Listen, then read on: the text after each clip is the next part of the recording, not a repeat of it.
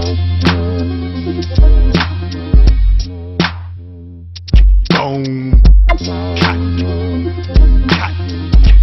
On project, and then choose number 6, which is create new project. And in there you will get to decide what pieces of information you'd like to copy into the project from the existing project.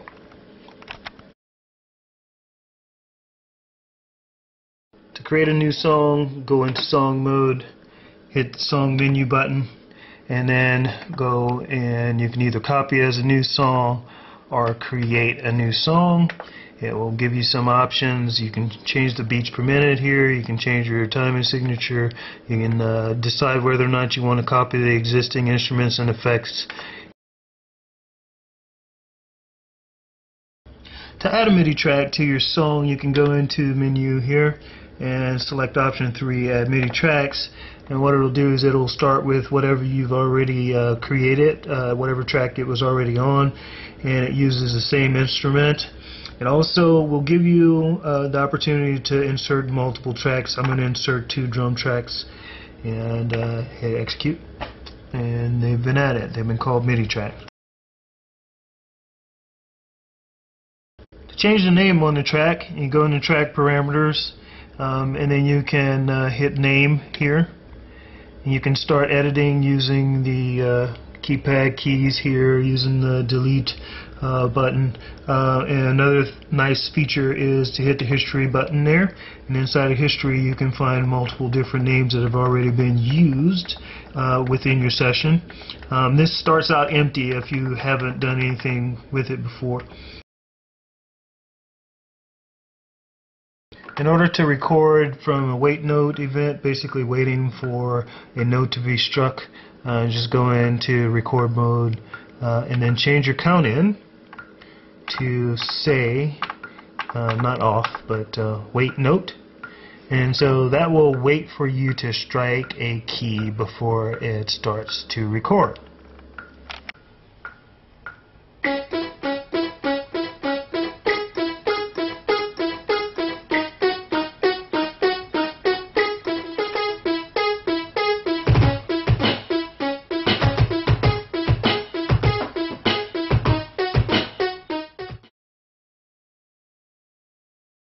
Changing the tempo real time is real simple. Use the tap button here.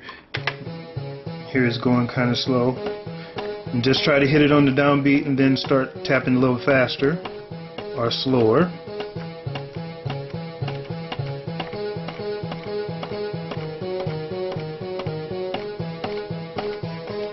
And that changes the tempo up here.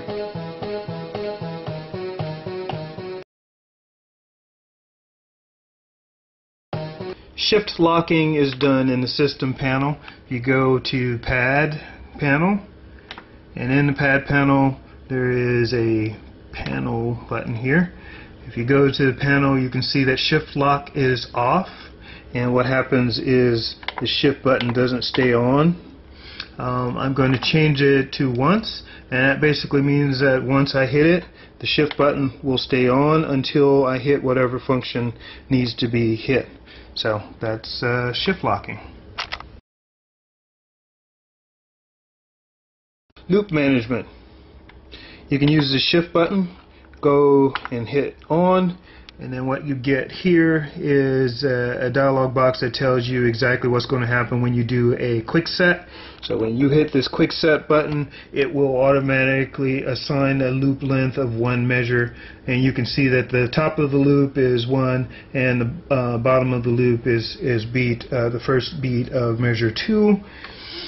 And you can listen to it, hit play, you can kind of hear it going in the loop. It'll just keep doing the same loop.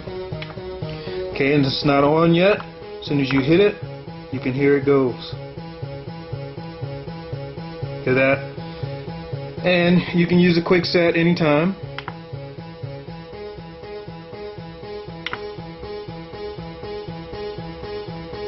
Okay, and let it go.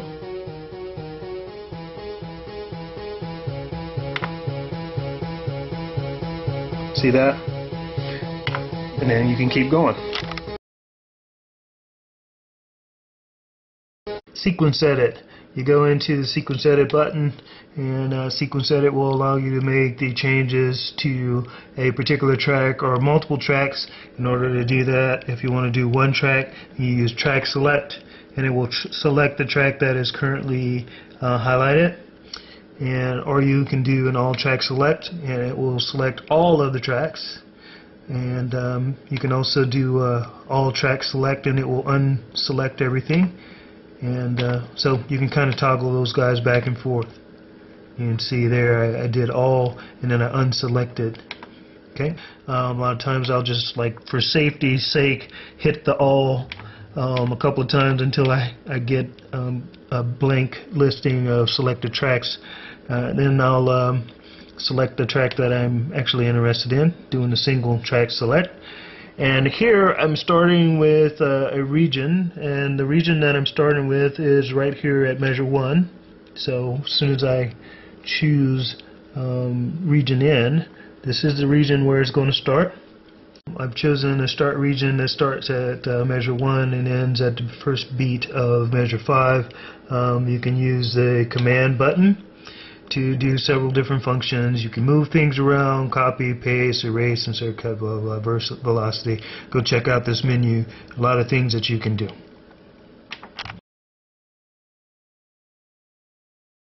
Saving the MIDI clip, go into Sequence Edit mode, hit Command, and you go down to Copy as MIDI clip. And now I've got it, and then you want to go in and name it. Give it a name, hit OK, and now that MIDI clip has been added to your library, but you need to hit execute, and it's done. Now if you ever want to retrieve a MIDI clip, you go into Sequence Edit mode, hit Menu, and here you'll see your MIDI clip library, and there's a MIDI clip. Then go to the menu over here, and you will see Paste MIDI Clip, which is number 8. Hit that, and you get to choose from the library that you created before. In this case, I'm going to do the Crunk Synth, and oops, it's muted. I need to unmute it first.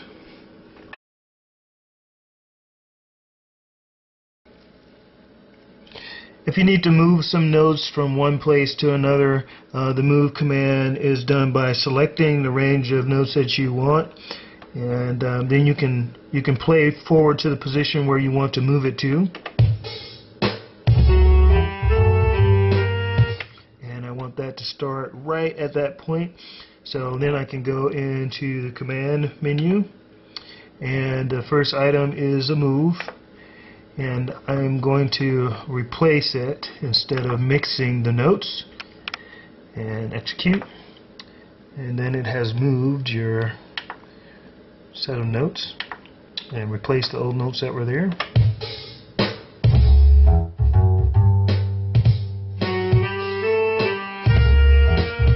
See? We're in Sequence Edit mode, and we've already selected the track, and we want to repeat it multiple measures. So again, it works pretty much the same way. You hit the command. Again, we're in Sequence Edit mode. We can do a copy and paste, and inside of copy and paste, it tells you where it wants to insert to, and it's starting at measure 5, the first beat of measure 5. And you can do as many, you can do whichever track you're going to be doing it on. In this case, I'm doing it to track 6.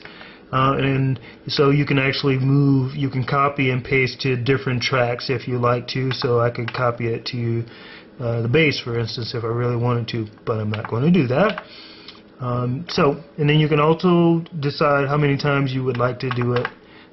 So now I hit that, hit execute or enter, and what you'll see now is that it has copied it multiple times, all 4 measures, all the way up to measure 20.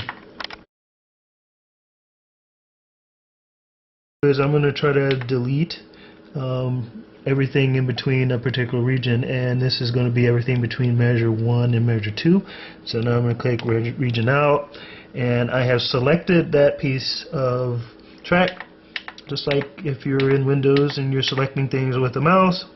If you hit the command and the end command, there's a lot of different things you can do with that particular region that you've selected. In this case, I am actually just going to erase the notes, and boom, they are now gone. To get out, you just hit exit and you're no longer in sequence edit mode. Okay?